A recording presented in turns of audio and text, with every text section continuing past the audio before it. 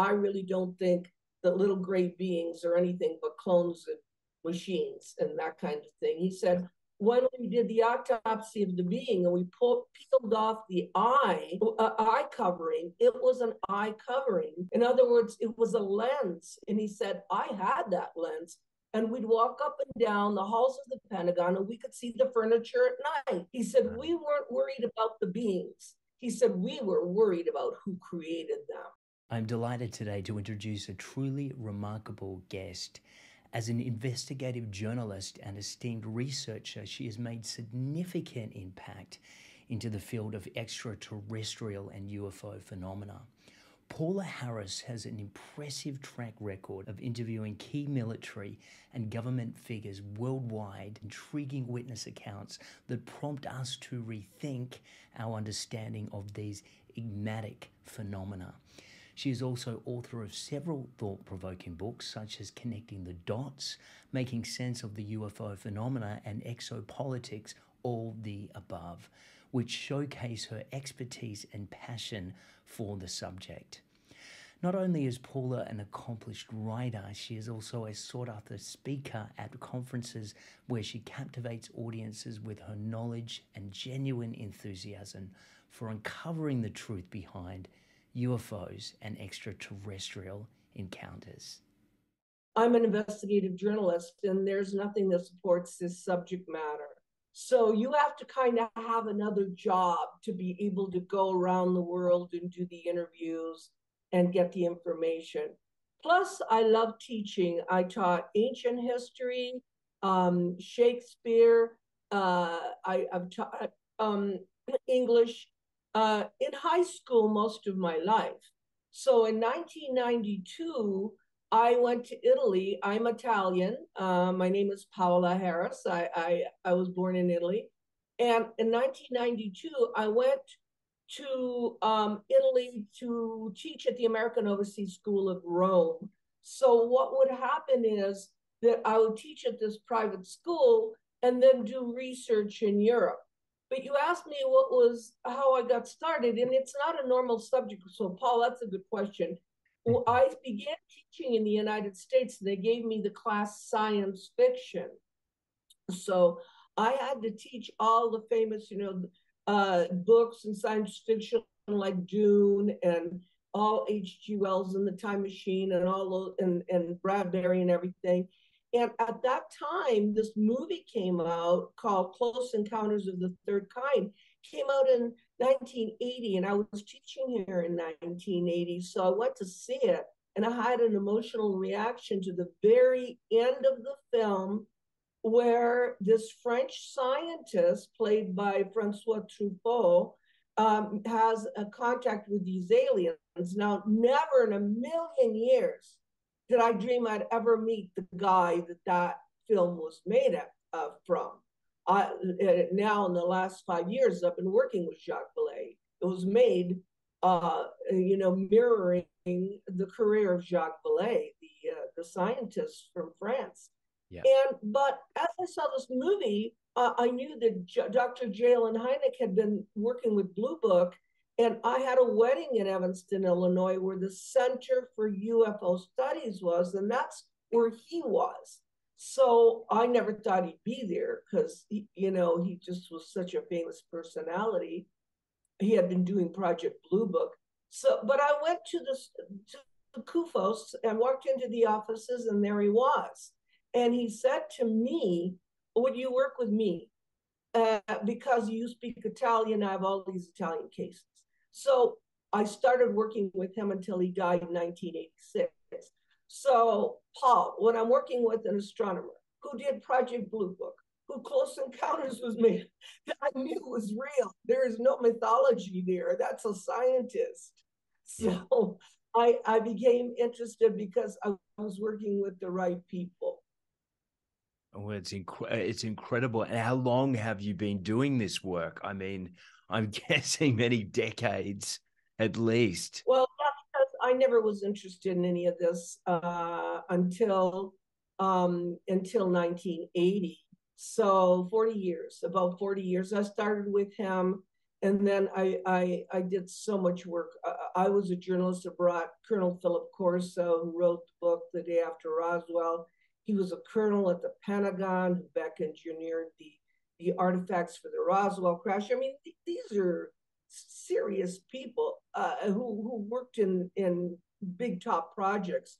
So my job has been, just to reach out to scientists, the intelligence community, Clifford Stone, who was in the Army too, who did crash retrieval and actually dealt with live and dead aliens with extraterrestrials. And I was, because these are military people. And then one of my closest friends was Edgar Mitchell, Dr. Edgar Mitchell, Apollo 14 astronaut. Now, when dealing with all these kinds of people, then you know that this is not a mythology. It's not a joke. It's what you're doing is trying to follow the breadcrumbs to get enough information so that you can give it to the general public. Yeah, yeah. Why do you think there is? I mean, in your opinion, why is there so much cover up around this area? Do you think? What was the main reason for that? Well, there's two reasons. First of all, I mean, I'm going to talk about this because it's important. The first UFO crash was not Roswell. It was 1945. Jacques Vallée and I wrote a book about it 1 month after the atomic bomb. Two little kids see the crash, they see the beams, and there's messages there. And of course, it's about the atomic bomb. So you think that at that time, whatever Army, Air Force, and they were together, are going to throw whatever they found in because the vehicle was there. You think they're going to throw this stuff in the trash? No.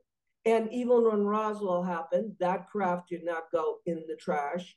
And if you read Ryan Wood's book, Magic Eyes Only, there are 92 crashes all over the world. James Fox just did a movie called Moment of Contact on the Brazilian Virginia case. The stuff in the trash. So what you have is almost 70 years of technology that has been sheltered in the top level black projects or industry. When Eisenhower said, "Beware of the military-industrial complex," what he said was, the government has no jurisdiction over this. It goes into private industry to make money. So why private industry, to make money, want to tell the truth about where they got the patents, where they got the materials? And I only found this out because of the testimony of Colonel Philip Corso, who's a brave man, in the book The Day After Roswell. That came out in 1997 for people that do read, that want to look at the historical impact of this. Oh, it's incredible stuff. Even as you're saying that, so many questions are arising. So you think it's more to do with private enterprise? Obviously, follow the money, I always say, rather than it just being a government. Because from my understanding, a lot of people in lower government have no idea really what's going on. It's only in the higher echelons, or when we get into the military industrial complex, that some of these people are aware of this stuff, but it's not a broadly obviously known thing, right? Well, no, first of all, Colonel Corso used to say to me, "Paula, when you say the government, which government? They change every 4 years." It's like, what are you talking about? The general people, the senators and the council, they don't know, and they're really not interested, because who wants to touch this stuff? The other thing that you have to understand, I think, is that they don't know what's going on. And after 40 years, if you say, "Paula, do you know what's going on?" I'll say, "No," but you can connect the dots. That's what the name of the book is, Connecting the Dots. If you talk to enough people, you'll figure it out. But when you have the government and the United States government, especially, that has separation of Air Force, Army, and Navy, they're all vying for contracts. Even like the Air Force, I'm sure, because the Air Force, I'm sure, has artifacts, but they didn't talk about it. Colonel Corso was Army. And he told us, and I have his videos because I brought him to Italy twice. He said the reason why we had this stuff is to enhance the competitive edge of the Army. In other words, we could get the contracts because we had stuff to say, can you back engineer this? And an interesting story, Paul, that he told me was, he said, Paula, he said, when the beings, so, and he called them clones. I mean, I really don't think that little gray beings are anything but clones of machines and that kind of thing. He said, when we did the autopsy of the being and we peeled off the eye covering, it was an eye covering. In other words, it was a lens. And he said, I had that lens. And we'd walk up and down the halls of the Pentagon and we could see the furniture at night.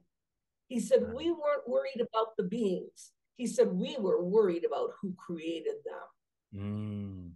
So over your years of research, have you come to that conclusion of who created these, you might want to call them, synthetic life forms?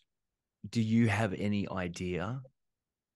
No, I don't have any idea. However, since the United States is engulfed in only abductions and these little life forms, they never bothered to look at the 1950s, where human-type aliens came off ships and spoke to the people in Southern California. And if you want to do your homework, go and look up George Van Tassel, Adamski, Orfeo Angelucci, and Howard Menger, because they not only have photographs of these beings, these people, I'm going to call them people, but it was an attempt for a group. And they said they came from Venus. I don't think they came from Venus. That we know Venus, so they use the word Venus. But I mean, you don't think that people that live on Venus call themselves Venus. That's a planetary, that's us.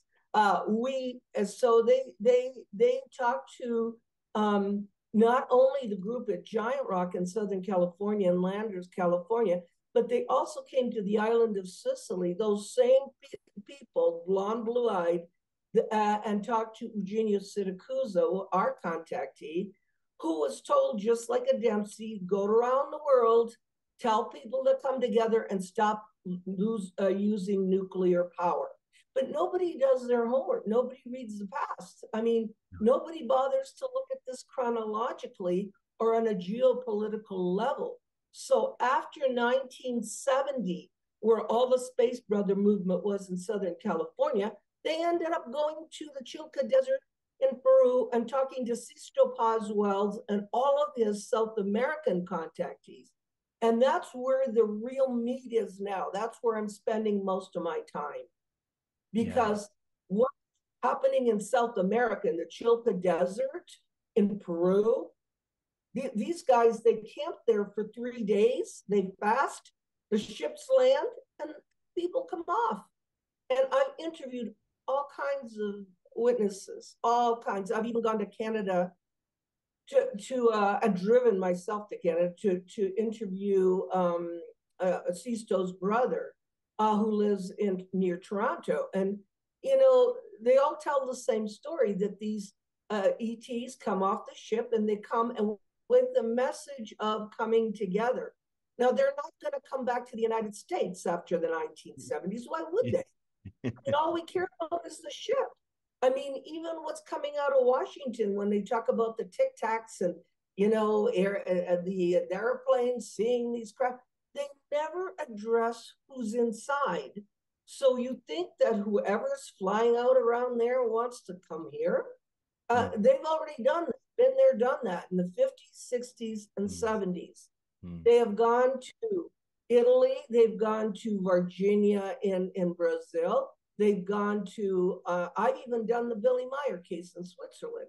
I mean, the thing is that a lot of these human-type beings are interested in giving a message, but it's up to us to digest it. And I love when people say, "Oh, that isn't a UFO. The picture is just too clear." I feel like saying, did you know Photoshop wasn't invented in 92? And most of the 1992, and most of these photos are 1970. So nothing is CGI before that. So the problem is this: our own UFO community debunks our own work. They don't get together and discuss it like you would discuss geology, anthropology, history, or any other academic subject. It's become a media circus. Yeah, absolutely. And then it comes to my next question about, we have a lot of people within what you call the UFO community or the consciousness community that has so much detailed information, almost to the point that it's unbelievable, about meeting a certain amount of races and having personal contact with them and having meetings and being in secret government groups. I mean, do you look at some of these claims? Obviously, you're an investigative journalist.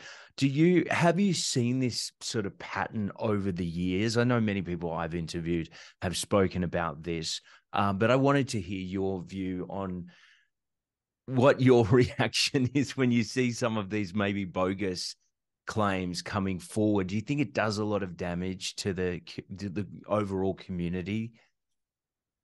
Well, it creates a mythology. I mean, really, I really have not found that any ETs have ever worked with the government. I have found in the Charles Hall case that there was an exchange of technology at Area 51, but he's Air Force. The guy is Air Force. Yeah. I mean, I'm talking to an Air Force guy who worked as a weatherman on that base. He has all his credentials. The problem is this, and I don't know how to explain it, but it might help your viewers.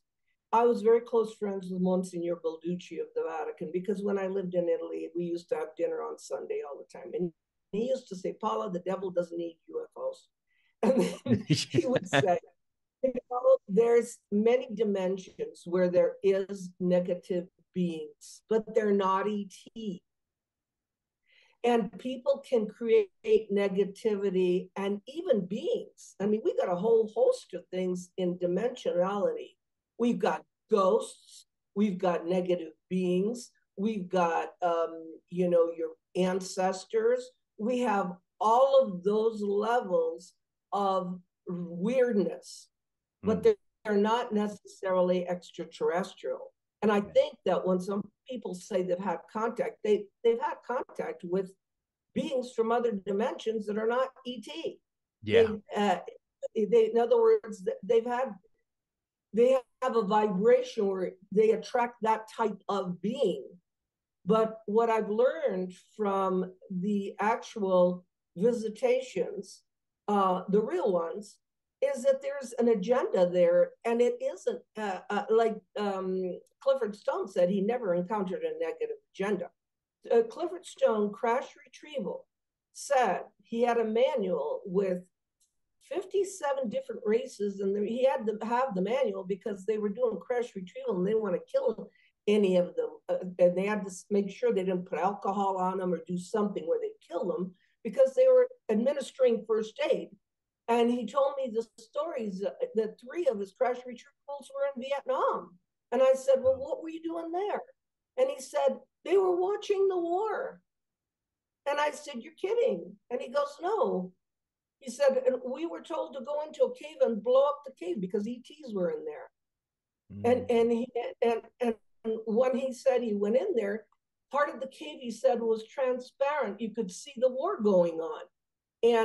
And the ET that was in there, that does not follow reptilian, gray, or Nordic. In fact, he said he would look like amphibian almost, turned around to Clifford and said, what are you people doing over here?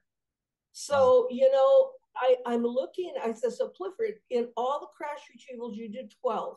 You don't think any of them were negative suspect situations? He goes, no. He said, what I thought they were doing, and I love the words, he said they were cosmic anthropologists. Yeah, wow.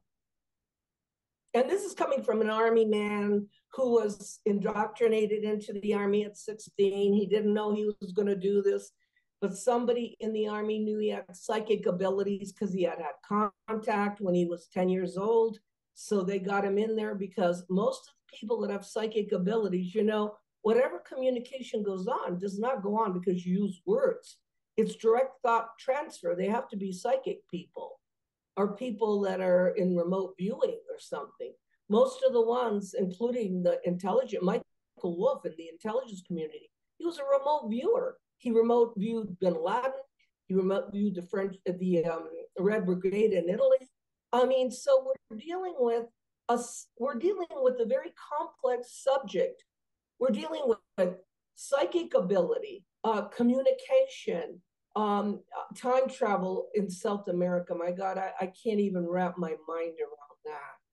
Oh, I'd The love current, to ask you about that. yeah, but the current story that that I'm dealing with in Peru is all about time travel, and it's hard for me because I'm a very stable person. I'm a very black and white person. I have had to go from not wanting to know what was inside to dealing with contact with this stuff.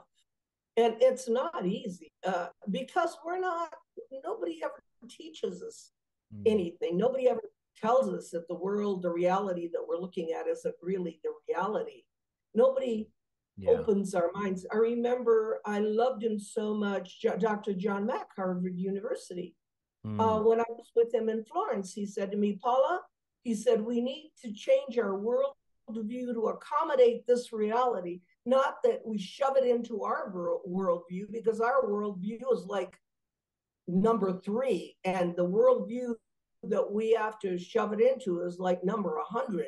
So, you know, we are very limited beings on this planet where we can't think that far. We can't go there. And John Mack, who's, you know, he was a psychiatrist. He's not somebody off the street. You know, he's in Harvard saying we need to accommodate our worldview because this is real. And he never thought it was negative either. So when my colleagues start making value judgments, I feel like saying, don't do that because you don't know what's really happening here, because we have, in order to make sense of this and not go insane, we try to put it in a box, and there is no box.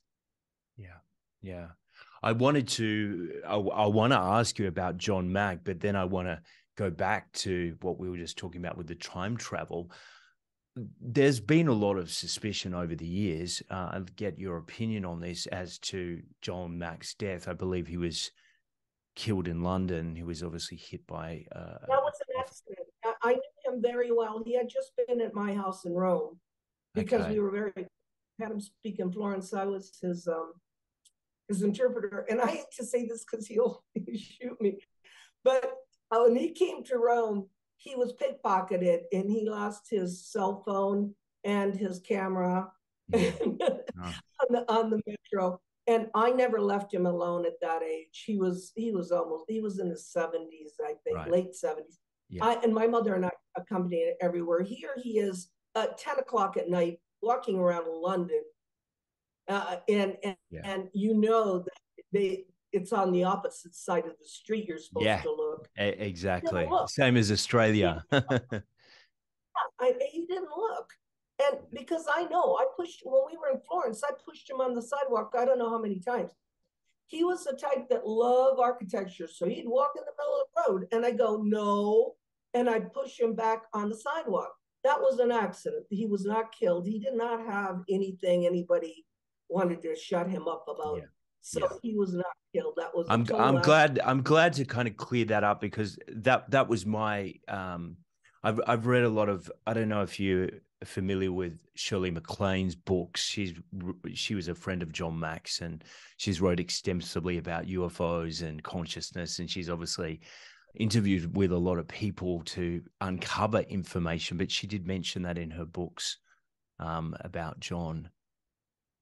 Well, yeah, and if you knew him, he was very absent-minded. So, but he, you want to hear the story behind that, which is really interesting. Yeah. Before he died, he was working with Russell Targ's daughter, who was dying of cancer of a tumor. And so when she did die, he did some experiments to see if she could tell her husband, communicate from the other side, because near death experiences and all this is connected with this. It is, whether people like it or not. And so what had happened is they were writing a manuscript together about after death experiences, and John happened to say, I could do better research from the other side. Yeah. And you have to be careful because he's on the other side. And Yeah. I'm going, oh my God, John. I mean, I was devastated. I love that man. He reminds me a lot of Jacques Vallée, whom I'm working with now. These are men that have an intellect that you can't believe. They put it together. They have no preconceived notions. And mostly with John Mack, he was very kind. He would listen. He would listen for hours. And who taught me that too was Alan Hynek. But in the beginning, I thought people were crazy. So I'd walk out of a room and say to Alan, Dr. J. Alan Hynek, I'd say, these people are crazy. Why do you listen to them? And he'd say, no. He'd say, the biggest thing you can do, he said, the greatest talent you can have is to be a good listener. You don't have to make a comment. You don't have to make a judgment, but you should listen. It's a thing that seldomly happens these days, unfortunately. I completely agree with you. I think we learn by listening, we learn by taking in information and experience, and people are often too quick to want to respond to something before they actually absorb what someone is actually saying. Sarah Brassman Cosme. And I like her and I bonded with her because she is like that. She is, since she doesn't know where to put it, she listens very carefully. And I think that's part of the hypnotherapy of the the interaction with the client. You listen. You, in order to figure it out, you can't start making judgments right away. If I'm going to spend time with somebody, I can tell right away what the intention is. If they want to have their own TV show, if they want to Yeah. the people I like in Latin America, they don't care. You can go up to them and you ask them, did you ever see any strange people? And they go, yes. And they'll tell you, and then they'll go on and just keep walking. I mean, it's no big deal. And I realized that they have no intention to lie or to deceive you. So for me, gathering materials in Latin America, for me at my old age now, is easier than trying to navigate the mythology of ufology field here anymore, because I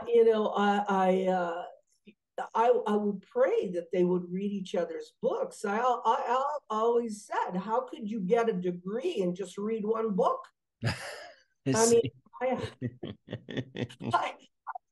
so I have 300 books. I mean, I've just read 3 new ones that just came out on Adamski. I read a Skinwalker Ranch book, Colum Keller. I mean, if I don't read these things, how could I piece together the scenario? I mean, what? I just read my own stuff, and then you get a degree because you do your own research, and that's how you get a degree in sociology. It's no, you need to look at everybody's research. The sad part, Paul, is that nobody talks to anybody about their research. No, they take ownership. They think you're going to steal it or something, and they don't share anything. So, and for me in the field, after 40 years, I've become quite disillusioned. It's a real shame. Here's my view. Like, I tend to be featuring a lot of older people on my channels, obviously heavily Dolores Cannon. I've had Barbara Lamb on, and you're probably familiar with Barbara Lamb because I think you move in similar circles Yeah, yeah. with the conferences and so on. And I just have a reverence and respect for people that have been around for a long time, that are well researched, that are credible, that are articulate and intelligent.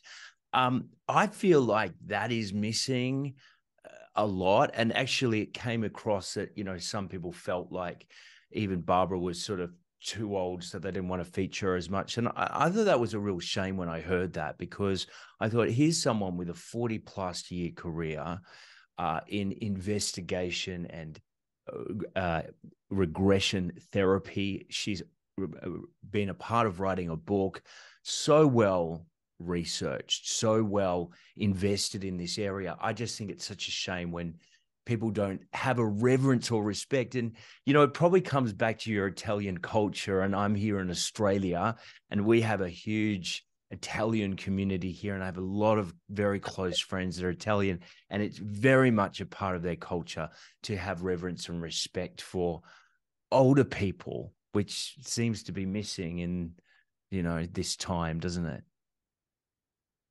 Yeah, it does. One of the problems that I personally have, though, is when people make their living doing this. You can't make a living doing this. No. Believe me. Yes. So the thing is, not everybody. When they come running up to me and go, "I've been abducted," I said, "No, you haven't. You've been contacted. You haven't been abducted.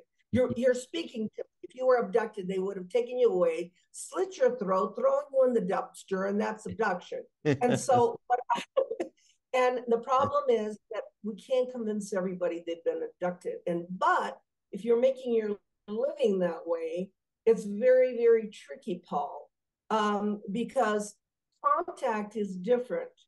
Contact means that you have something that opened up you to another dimension. And it's in other words, it helped you open your mind and open your whole view. But it's very difficult for people to make a living from that. The reason why most of my colleagues, and I'm the only one other than Timothy Good and Wendell Stevens, that went all over the world. The rest of them never went anywhere. They can't afford it. It comes from your own pocket. Yeah, Every time I'm about ready to go to Socorro tomorrow, it's going to cost me $1,000. I have to go back with Jacques Vallée. It costs $1,000. I mean, you stay in a hotel, you got to rent a car, you have the airplane fare. And people, like my kids, go, "Mom, why don't you go to the Bahamas and go swimming in the, yeah. and have in your old age? Why in the world are you going to South America?" So I've got to watch that who I'm talking to has done field research, not from their home on the phone. It's like I have to connect all the stories around the world to know what the devil is going on. But I have sacrificed a tremendous ton of money because I've never had a sponsor. In the early days, Rockefeller, what's his name? Lawrence gave a lot of money. He gave quite a bit of money to our research, including John Mack.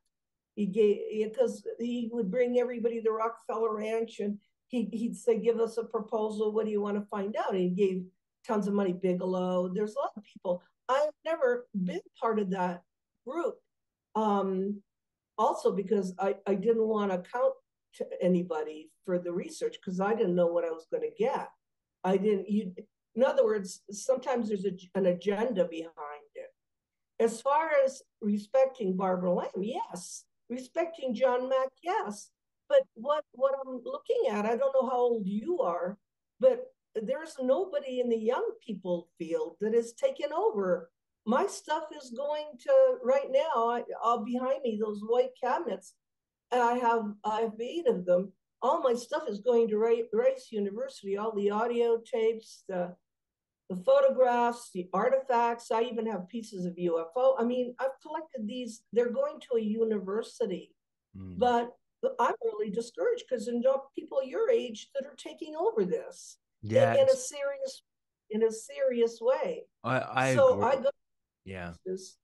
I go to conferences and there's nobody in that conference room that I'm speaking to 200 people who is less than 70 years old. Yes. And I'm going, my God, what's going to happen here? All Mm. this work that we did, all this accumulation, you know, mine is going to Rice, but even the kids that are going to go to Rice University and look up my stuff, Jacques Vallée stuff, John Mack stuff, Wendell Stevens stuff, Clifford Stone stuff is all there. They're not going to know what they're looking at. They're not going to know what it is. And I don't know who your following is, but if you have a passion to find out something about us, our planet, the universe, and the reason for any kind of visitation other than the atomic bomb that was exploded, please come forth, because people like us, and I am, I'll tell you right now, I'm 78 years old. So I'm very Wow, concerned. you don't look, let me just pause for a sec. You do not look 78 years old. I had no idea. Wow. Well, I am. I'm And Barbara. I'm probably older than you. yes. But, But no, I was having this but I'm conversation with my father last night, actually, when we went out for dinner. Even 78 isn't really, really old like like it used to be. I mean, I had one grandmother that lived, to 100 years old. She wanted a letter from the Queen, and she said stay for the letter from the Queen. She got it, and then a month later she had died. But I believe it's a mindset. It really is mindset when it comes to it. So 78 might seem old, but I think you've got quite some time to keep working. I'll be around. I'll be around. But the point is still that we need younger people. Okay. I totally agree, and there does seem to be a bit of a disconnect from generation to generation. It's something that frustrates me personally, and people that follow this channel and obviously know, because I'm a Dolores Cannon practitioner, I speak a lot about her legacy, a lot about her work. I feature a lot of her videos. I know you would have had personal crossover with Dolores because you moved in similar circles at No, I knew her. conferences. Yeah, I knew her. I knew Dolores Cannon. Would it help if I tell you a story that the young people should know?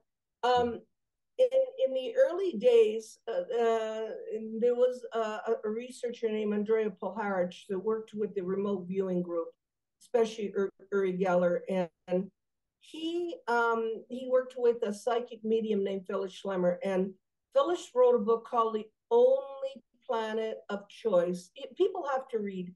And there's 2 chapters on Gene Roddenberry, who made Star Trek, channeling the Council of Nine, who are kind of cybernetic ETs. And you got, if you watch Star Trek, there's Deep Space Nine, everything is nine. Well, come on. Yeah. Star Trek has greater following than anything that ever was. And when I was at the Star Trek convention, there were 3,000, 4,000 people there. So these are all young people. So the effort for Roddenberry to bring in sci-fi, which isn't sci-fi, it's really the future. And these people, these young kids hooking up the intelligence community knows it. I mean, Blade Runner, Philip Dick, Minority Report. Well, There's so much. even if you're saying that, it's reminding me of, the number one show on Netflix was Stranger Things. And I don't know if you're aware of that show, but that show is based on the Montauk Project. And it was the number one show about kids with psychic abilities and different abilities, and a facility there. I mean, this stuff's really popular in the mainstream when you put it out there as sci-fi or fantasy. However, we know that this stuff is based on factual stuff. Yeah, well, I interviewed Al Bielek, the Philadelphia experiment. There's pictures of me and Al Bielek all over the internet. It's hard to wrap your mind around, but I mean, he was telling the truth in so many ways, but it's just hard to understand dimensionality. That you could be in one dimension in 1 minute and another in another, because we don't understand, because our science hasn't caught up with that. It's Yes. like the scientists go, well, if it isn't in science, it's not real. Well, how about a break? You got to invent, like Colonel Corso used to tell me, they've got to invent a new science to accommodate this. There has to be. So then they invented, they start talking about entanglement, quantum physics, how everything is united. Well, then go back to the Buddhist philosophy that they already knew that. And there's a lot of philosophies in the world that know that you can actually project thought. That, I mean, when Edgar Mitchell talked to me, he said, this is Edgar Mitchell, Apollo 14, on the moon. He said that without permission, he did psychic experiments from the moon, and they were 90%. He said 90% accurate from the moon with your thoughts. Wow. So I'm going, Edgar, is that why you didn't be an engineer anymore when you came back? You said, enough with engineering. I'm going to do noetic sciences, and I'm going to prove with entanglement and quantum physics that, all this stuff exists. And he said, yes. He said, because he lived it. If he's sending thoughts from the moon, can you imagine how powerful your thought is? Yeah. Well, this is, I think, what we're, through consciousness, we're waking up to now, is understanding, that we have power, that we create our reality with our thoughts, and we do it even if we are conscious or not. People create a reality they don't want unintentionally. We see it all the time. But people are coming, to understand that in the world of consciousness. That was the next question I had for you. How is and obviously I want to talk about your books as well, the crossover between the research and your own journey into consciousness. How did all of that happen for you? Well, first of all, I realized that everything was a coincidence, but it wasn't a coincidence. Yeah. I always have this conversation with Jacques Vallée. I say, who's guiding this thing? Who's a puppet master here? Yes. Who's telling me? I mean, an example, when I went to do the Philip Corso story, there was no room in Roswell. It was a big party. It was everybody in the world was there. Everybody that you ever heard of was there. And I didn't have a place to sleep, but I was told by my magazine I had to cover the story. So I just went to the media place and I said, I got to sleep here. I don't have a car. And they said, open up the phone book and look. And the first hotel was Sally Port Inn. They had a room for 3 days that was next to Colonel Corso. So I was there to do the Corso story. Nobody could get around with him because Simon & Schuster kept him sequestered. So Paula gets a room next to him. So, and my whole life has been coincidences. And I thought, all right, well, don't worry about anything. Somebody's pulling the strings here. And then I realized maybe it's me that's pulling the strings, and a higher self and a whole bunch of stuff that I don't understand. So then I had to shift into that we're living in a sea of consciousness. And then I had to start reading about it. I have to start understanding it, because that's the only way it made sense. But it means that, and I always say this, Paul, the graduate school of ufology is consciousness. If you haven't reached that, and consciousness includes psychic ability, quantum physics, time, the fact that there is no time, the idea, and a lot of the Buddhist philosophy too. It's really, really interesting. But if you haven't reached graduate school and you're back in elementary school, where, unfortunately, we're looking at the craft and how fast it goes, we didn't come very far. We didn't really progress, did we?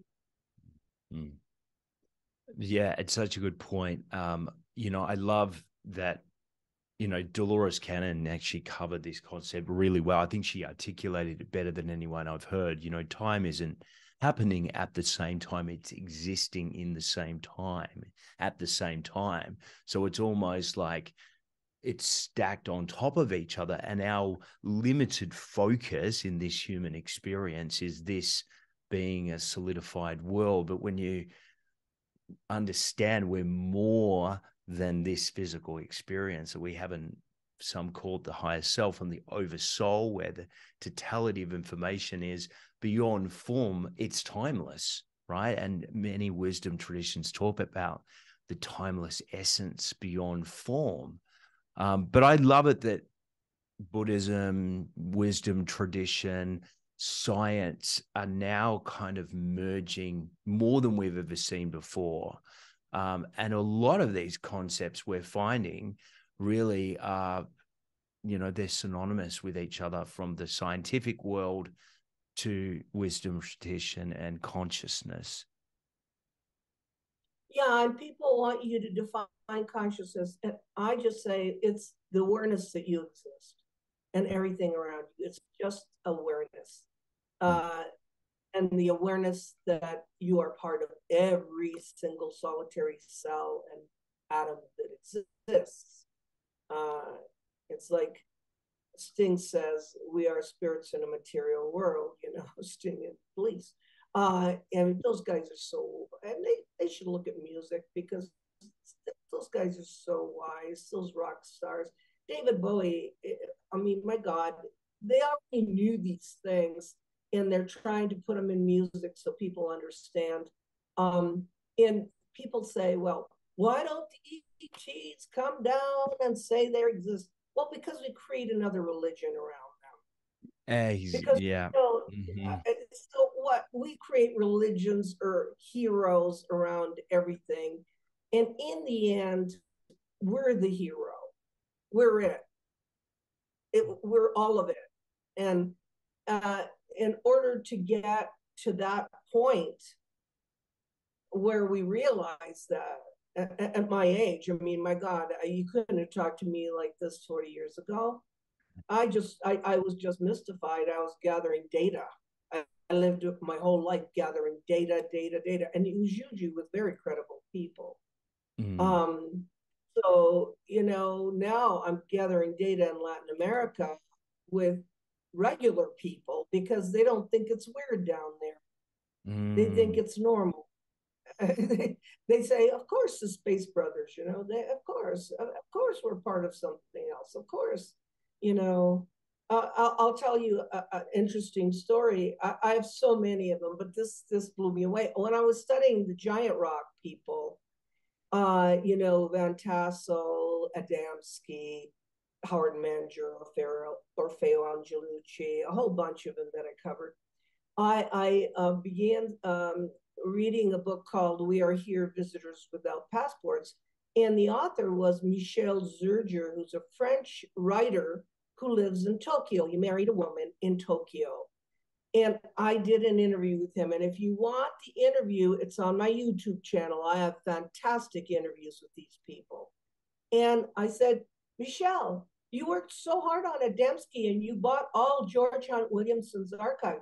Do you think you ever met an ET? And he said, let me tell you a story. My wife and I, she's Japanese, we went into a restaurant, and I was working with the Adamski case, and Orthon, whom Adamski met in Desert Sun, who was blonde-haired, blue-eyed. He said these two young men, very much like male models, they were perfectly beautiful, with blonde hair, short blonde hair though, and blue eyes, walked in. And he said he looked at them and he thought in his mind, I wonder if they are from here. So they went and they had their dinner, and he had his dinner with his wife. And on the way out, in French, not even in Japanese, in French, they left a napkin and said, Nous sommes ici, in French, we are here. Wow. And that isn't science fiction. That really happened, because I think on some level, whoever the ETs are, if you're doing work about them, and he wrote several books. Michel Zurger is a genius. He wrote several books. Great. He's French, but he lives in Tokyo. What are they doing looking into a Tokyo restaurant with a napkin in French saying we are here? It's, you know, then I have to say, oh my God. I mean, they could be like down the street riding a bicycle. It's and it's no different from us, but it's a matter of studying this the subject matter seriously. I mean, I get upset every time I go to a conference and all these blow up little gray aliens or little green men are over there, because I always say, if you do this, no self-respecting scientist is going to walk into this conference and have some pretty cool speakers here. I like scientists to walk in and just sit in the back, and say, oh, these are some pretty cool speakers. But they're not going to do that with all the circus, the selling of all the T-shirts. And that was exactly my point earlier. Is, it's frustrating for me because, I respect this research like yours and so many others that have put in years and years of research and really well documented evidence. And then you get the circus show, selling the T-shirts, people embellishing information for maybe they think financial gain or attention. Particularly younger people tend to do this. You've probably seen them come and even go. I think they have experiences. I think that they maybe don't know how to interpret it, because I believe, like with Monsignor Balducci, there's a whole level of angels. I mean, there's like all kinds of levels of stuff that isn't it's not ET. Well, let's look at that for a moment. Yeah, let's look at that for a moment. That's another question that came up. Obviously, you had that relationship with him and him being with the Vatican. Do you feel, and a lot of conservative Christians will, because I often get this argument online, will say, oh, you're dealing with demons here. These are demons. These are, this is the devil or the whatever. What would you say about that sort of interdimensional thing on a negative side? No, the problem is you attract what you want. And Monsignor Balducci, who was a demonologist, okay, he was an exorcist. Yeah. Okay. Right. He was a demonologist. Listen, people. I mean, you want to get from the horse's mouth? I don't go out in the street. I got to go to the demon. He said the devil doesn't eat those. And then he said, whatever's out there is a lot more evolved than we are, because we are a very primitive species. We're still killing each other. We have pedophile. We have all the stuff on this planet that I don't think ETs have on their planet necessarily. And he said, in the scale of evolution, God created many civilizations on many planets that are evolving. And he goes, and I felt really bad. He said, and we are the bottom of the barrel. Yeah. I felt like no doubt about it. Yeah. I don't want to be the bottom of the barrel. And he goes, and we are the bottom of the barrel. And he was a demonologist. So what an organized religion would have to do a serious study of this phenomena, because there are demons. And I think there are, evil spirits, but they're not ET. It's what's out there. You can't have good without having evil. That's a good point. Well, how can you have good if you don't have anything to balance it with? The other thing is that there are angels, there are spirits, there are interdimensional beings. I mentioned the Council of Nine. Those are cybernetic. They're just intelligences that don't have bodies. And there's a whole bunch of stuff out there that it's so exciting to study. I wish people would just go to college and study it. Well, we're moving into a time now, there's been a lot in the media lately about artificial intelligence, and I've listened to arguments on both sides of all the positive, things that can transpire from it, but also a lot of fear around where it can potentially lead in a negative direction. Did you have some views on artificial intelligence as it's starting to now permeate into the public sphere? Well, if you go on my YouTube channel again, there's a panel because I used to do the Laughlin conferences in Laughlin, Nevada, near Las Vegas. I had a panel on artificial intelligence because I had advanced kinds of things. I wasn't into the circus. And there's Jacques Vallée, Paul Hynek, the son of J. Allen Hynek. There's Paul Smith, who is president of Remote Viewing Society. And there's a genius kid. I mean, these kids, when they go, named Adam Curry, who was on that panel. And they talked, and go on my YouTube and watch it, because they talked about the pros and cons of it. Like people like Paul Hynek said, I'd rather a artificial intelligence drove a car than a regular human. It's like, so he had like one view. I got, well, that's really interesting. But I had a pilot friend in Rome when I was there who used to talk to the airplane, and they were connected, man. That machine was connected to the pilot. So then I'm thinking, okay, then are ETs connected to their craft? Is it all one? And then if it is all one and you have a relationship, then it's the intention that makes it bad. It is not the artificial intelligence by itself. It is whoever is messing with it and what the intention is. Because I don't think artificial intelligence by itself thinks of evil.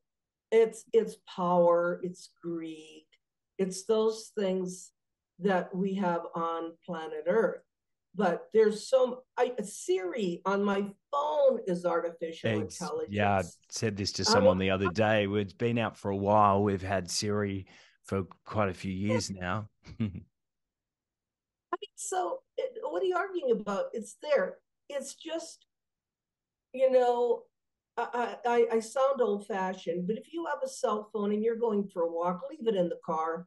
Go hear the birds. Go hear nature. Get back to yourself, because you can't live with technology 24/7. Then you will become artificial, like artificial intelligence. Know that you still have a beautiful planet. Know that there are times where you leave everything behind and get back to yourself, and relationships and nature. And that's up to the human being. There's nobody dictating that evil to us. Yeah, I agree. We have been given stewardship over this planet, at least as the intelligent species that we are, and we haven't cared for the planet as much as we should have been.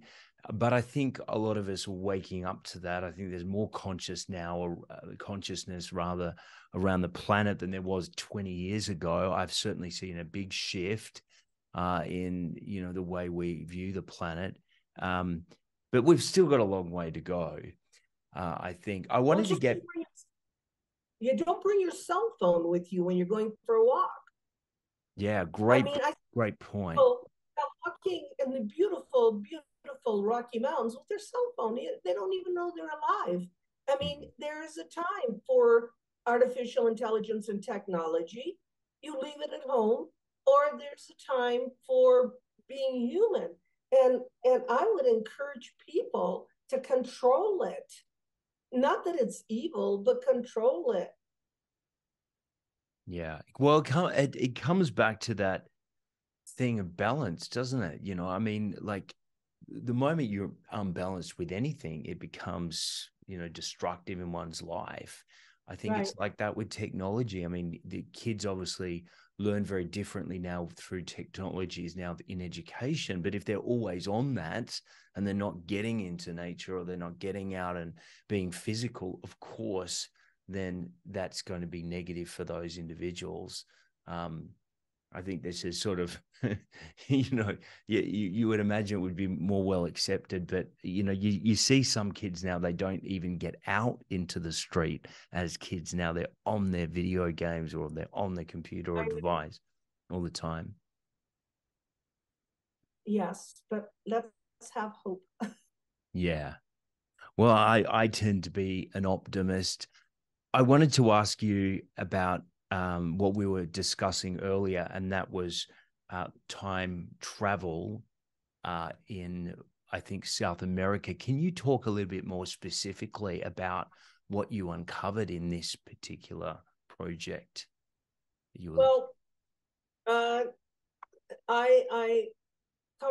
came to meet Ricardo Gonzalez. The names of the book are Contact from Planet Apu, and the other one is The Ark. Ricardo Gonzalez lives in Peru, contactee, physical contact. I went to the Chilca Desert where he met Antaral. Antaral says he's us from the future. Antaral is an Apunian, and he told Ricardo that the Apunians have a base in the mountain of Huascaran, which is the highest mountain in the world, really. If you count from the bottom, it's higher than Everest. But so I went on a journey with Ricardo and a film crew, Rob Freeman's film crew, to Huascaran. And what happened there was in the 1970s, a group of Apunians who dressed like space people went to a hydroelectric plant and told the Russian leader there, Vlado Kapitanovich, there's going to be an earthquake in a month in Yungay. Half of the mountain is going to come off and kill the people. Will you go and tell the authorities to move the people?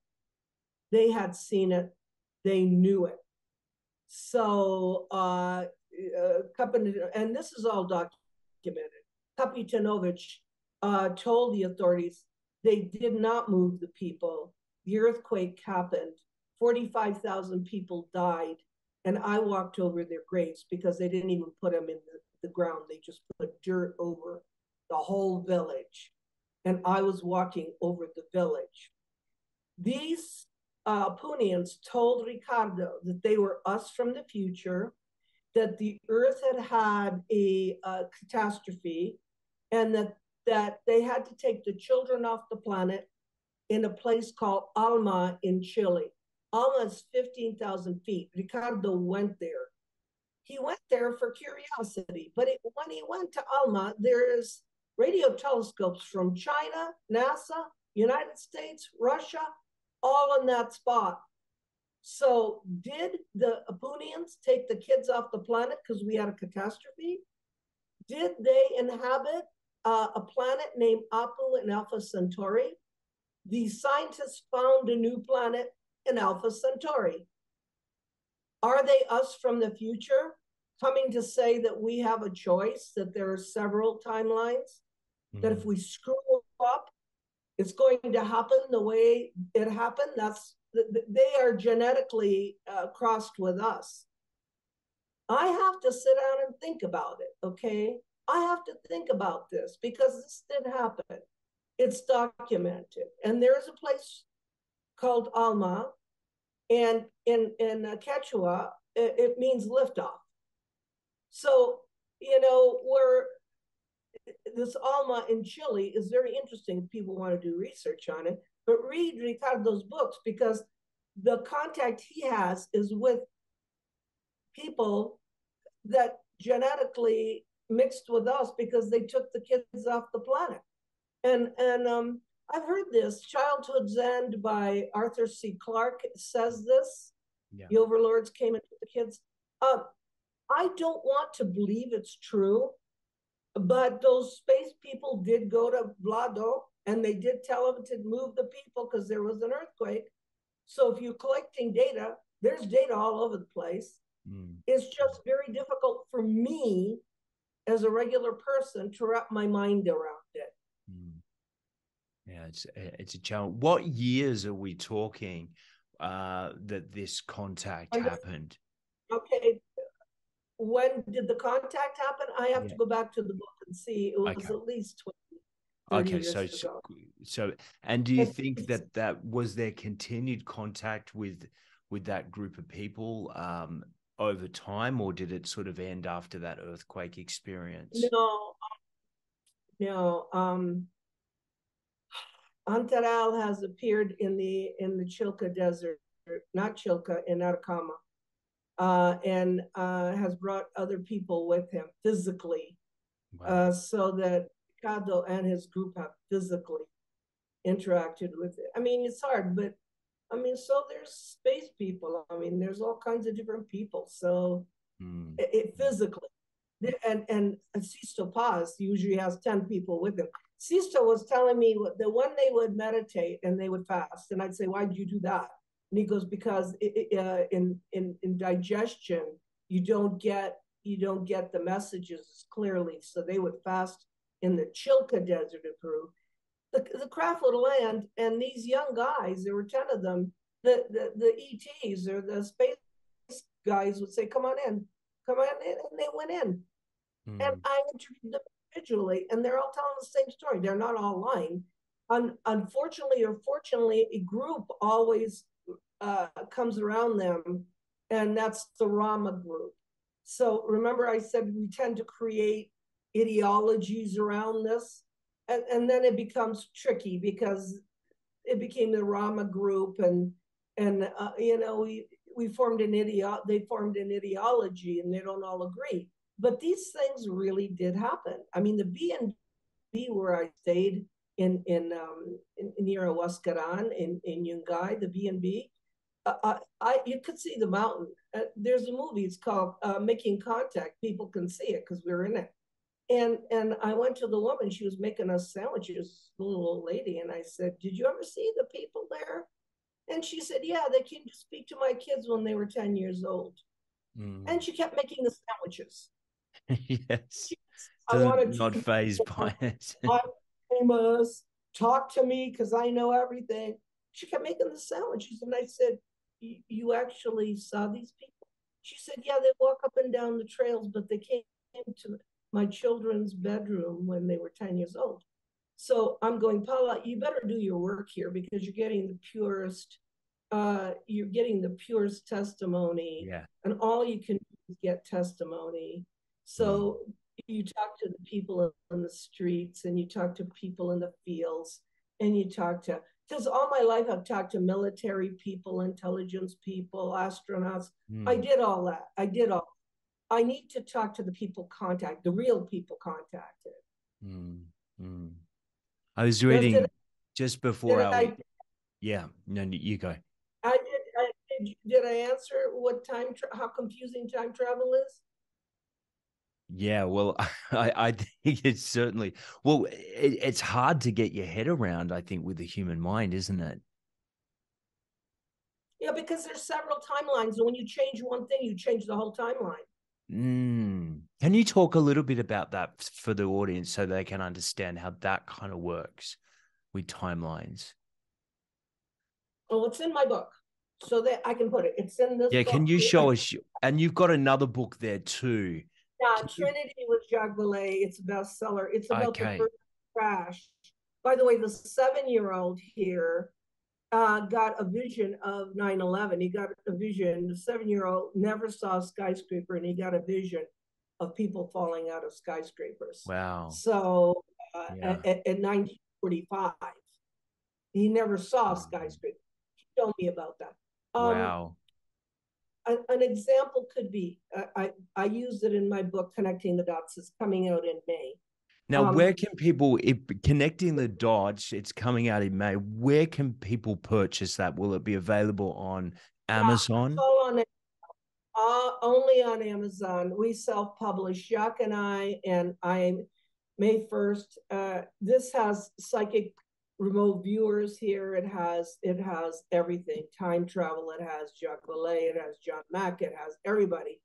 But what I want to say is to make you understand.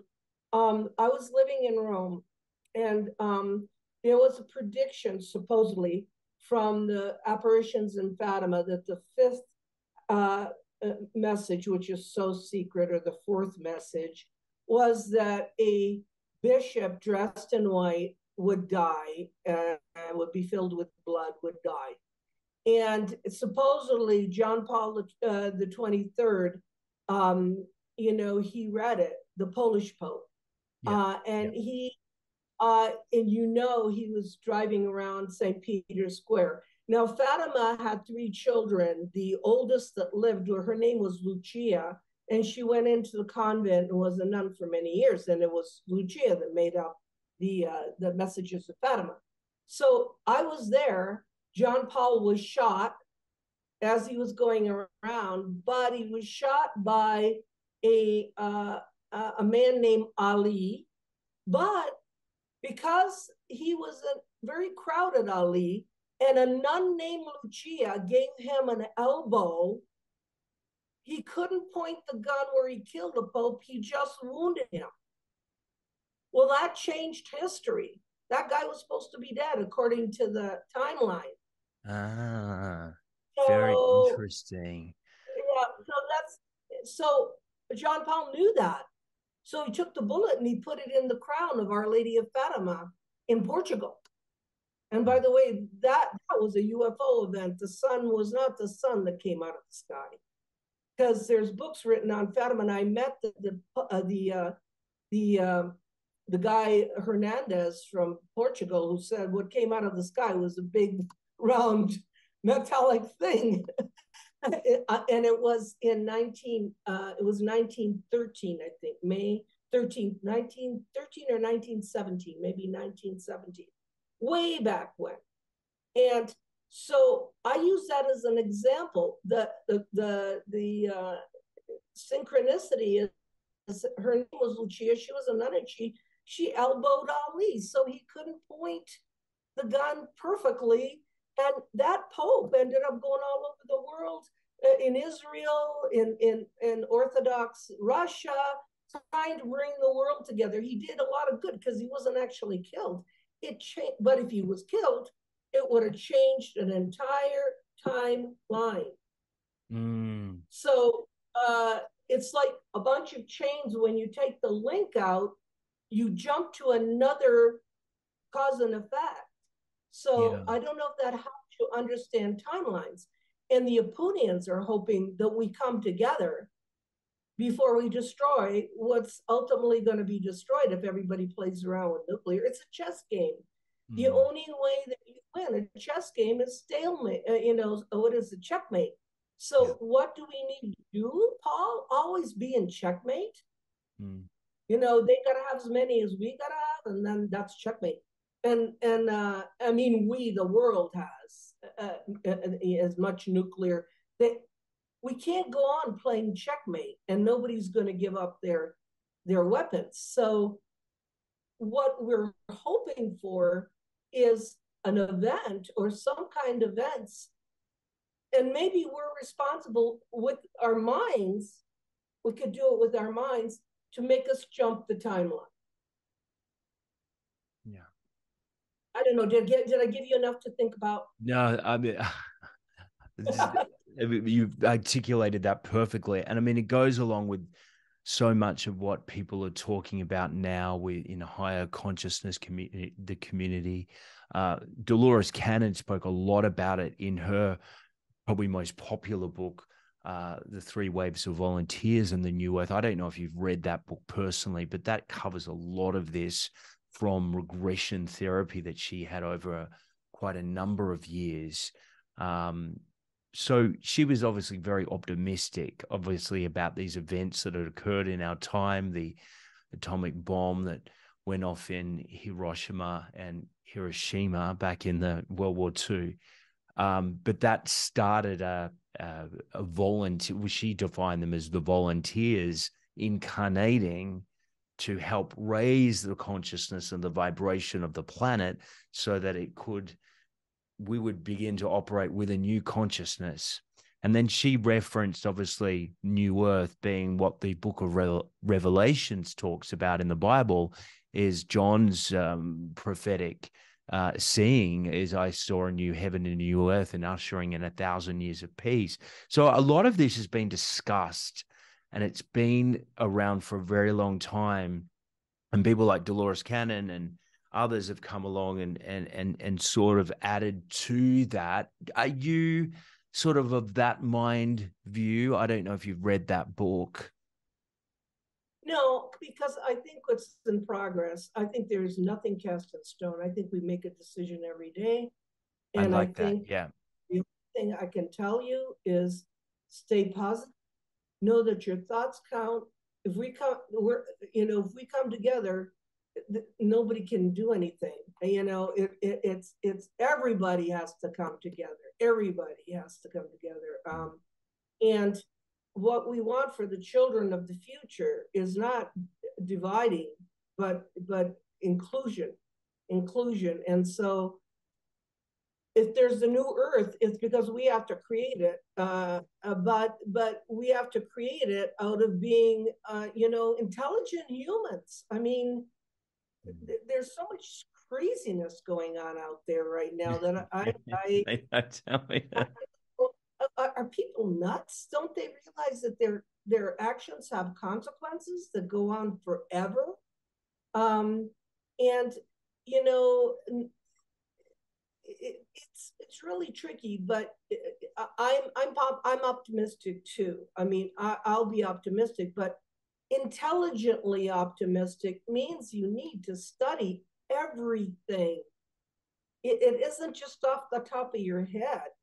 I mean, half the concepts I talked about today, I could not have talked about 20 years ago, because I couldn't wrap, like you said, I couldn't wrap my mind around it. My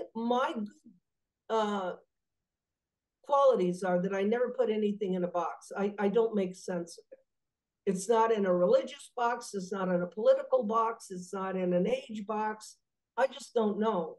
And I can go around and give you an answer saying, I have no idea. It's fun. The journey is fun. I don't necessarily need the answers. Oh, I like that. Because a lot of people are desperate for the answers, so they don't enjoy the journey or the research or the exploration to get there, because they need to know definitively black and white. And I've always found that life is a million or millions of shades of gray, and sometimes there isn't a definitive answer, or there's many answers to the one question. But the journey itself is really the destination. If you can embody that and think like what you said, I think that's an incredible piece of wisdom that you're leaving with us. Oh, I'm having fun. I mean, I want to know. I mean, I've met all the most important people ever, but I don't want to stop working. I don't want to stop searching, and there is no answer. The answer is there is no answer. So if the answer is there is no answer, then let's go play. Let's play in this sandbox, and don't put it in a box. And the world is not filled with reptilians, greys, and nordics. And get off of that. If Clifford Stone has a manual of 57 different species, get real. Come on. I hate to deal with people that just narrow it down. What I'd like to ask you is if I can give you my website. It's www.paola, because I'm Italian, Paola, Paola Harris, .com, and all my work is on there. Beautiful. And you've got a YouTube chat. What's your YouTube channel if people want to search for your videos on YouTube? Just Paola Harris, Great. Paola Harris. Okay. Yeah, and it's everybody. It's the South Americans, the Latin Americans. It's everything I ever did. And they can. I'd rather that they got it from the horse's mouth, from the other people, than from me, because my job, even in these books, is just to put question and answer. It's I ask the great questions and they give the answers, because there's very little of what I believe in here because I don't know. Yeah. Yeah. And well, that's why I love your work so much, because you are a diligent researcher. You have such incredible connections, such a wealth of knowledge. You're a very articulate and intelligent person. I loved chatting with you today. And I hope that one day you'll come back and chat to me again. In May, what date does the book come out on Amazon? When can people have a look for your book? Probably May 6th. May 6th. Connecting the Dots comes out May 6th, but they need to read about the atomic bomb and that crash. This book is already out, Trinity, with me and Jacques Vallée. Jacques Vallée, again, was the scientist Spielberg's movie Close Encounters. Yeah. So, And if people are also interested in Jack Fillet's work, where can they find more of his work? um, it's on Amazon too. I mean, he has a publisher, but if people want to know the real story, his diaries, which are called Forbidden Knowledge 1, 2, 3, 4, and 5, his personal diaries has the real story in there. Yeah, wow. Okay, incredible. Now, I know they're a lot of people will daily be interested. diaries, and people don't even know. You know what it is? They're not reading. People want to get it quick and easy on YouTube. Somebody's rehashed, digested opinion. Somebody's rehashed, digested opinion. They don't go to the regular, the horse's mouth. If you're studying Einstein, you don't want to talk to the person who knew him. You want to talk to Einstein, and you read what Einstein wrote. And you don't want to go to 5 generations who knew him later. I believe in going to the source, but then I'm a teacher. I wouldn't give you a good grade if you handed me a paper and it was all YouTube. Yeah, no, you raise a very good point, and I think that reading is, one of the most important. Like I'm so glad that I've read as much as I have, because it's never quite the same listening to someone's review or watching a YouTube video. You go in deep when you're absorbing someone's book. Thank you so much for coming on again. It's been a pleasure to have you on. It's been so fascinating. I've had 1,000 questions for you. I only got through about half of them, so you'll have to come back on sometime.